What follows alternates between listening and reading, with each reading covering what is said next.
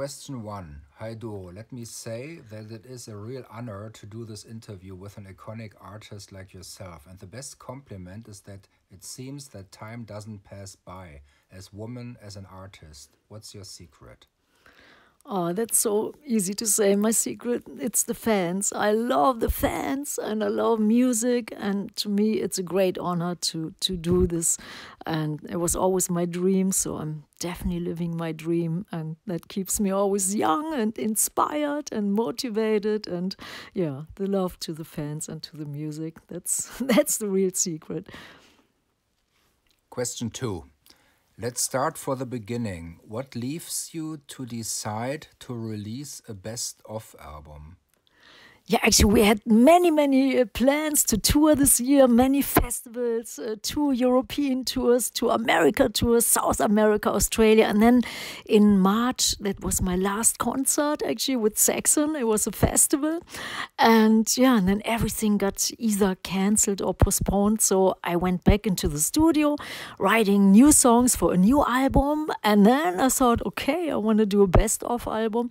And I thought at first, yeah, I want to put my favorite, maybe 15 or 20 songs on. And then I started to go through my archives, and I listened to so many songs and pre-production demos and songs I haven't listened to in a long time, and live concerts. And then I thought, yeah, I wanna do a best-of record. And I started with 15 songs, and then it was 20, then 25, then 35, then 45, and now it's 56 songs, and they are my favorites. And it's still, I think it's volume 1 because there are more songs which I love, but these ones are the first 56 songs, and there are different versions, many live versions. We re-recorded many things, and there are many deep cuts, like previously not released songs, and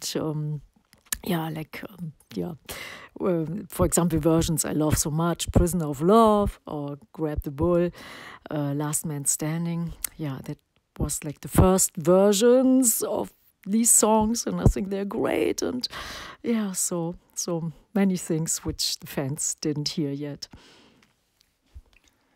The record is called Magic Diamonds and is indeed a magic moment for all your fans. How did you make the selection of the songs?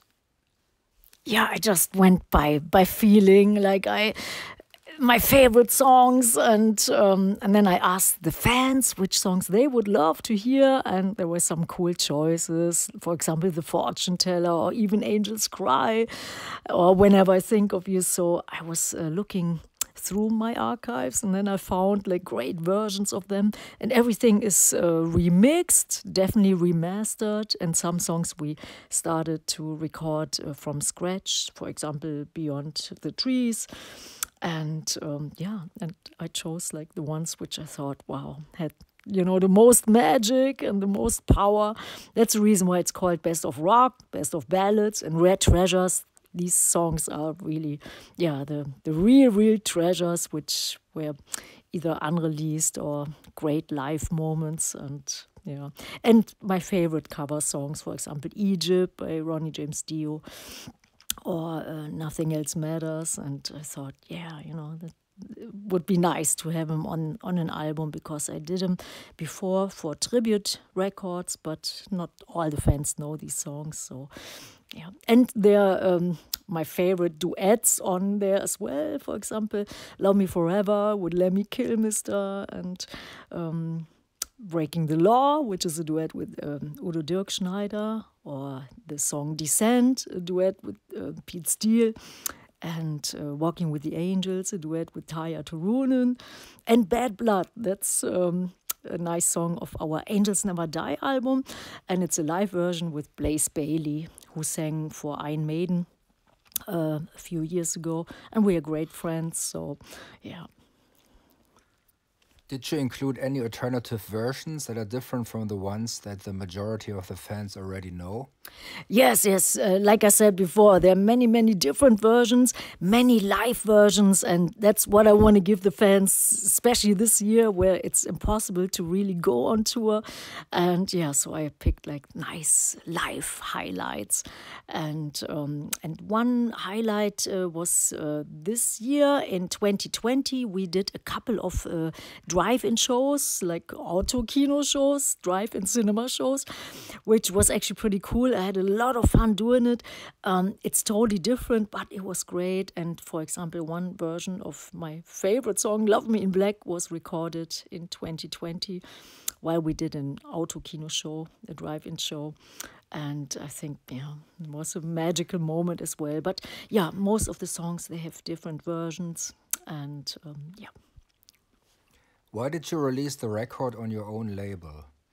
Yeah, I formed my own label because I got many records. I got the rights to many records back when I was in SPV and AFM between the year, I think, 2000 and 2010. So I got records back like Classic Diamonds, Calling the Wild, Fear No Evil, Under My Skin, all kinds of DVDs, and I thought, oh, this would be a shame if people can't get these records or DVD anymore. So I formed my own label to put out stuff which you couldn't get anymore, and I can put out like special stuff on the side, like this Magic Diamonds Best of album. And I'm still working on a new album, which will probably be on Nuclear Blast, but stuff what I can do for the diehard fans, and that's on my own label, yeah. With this release, you offer your fans more than a collection of songs. You offer also a little of yourself. Don't you agree? Yes, every song is always it's either a piece of my heart, of my soul.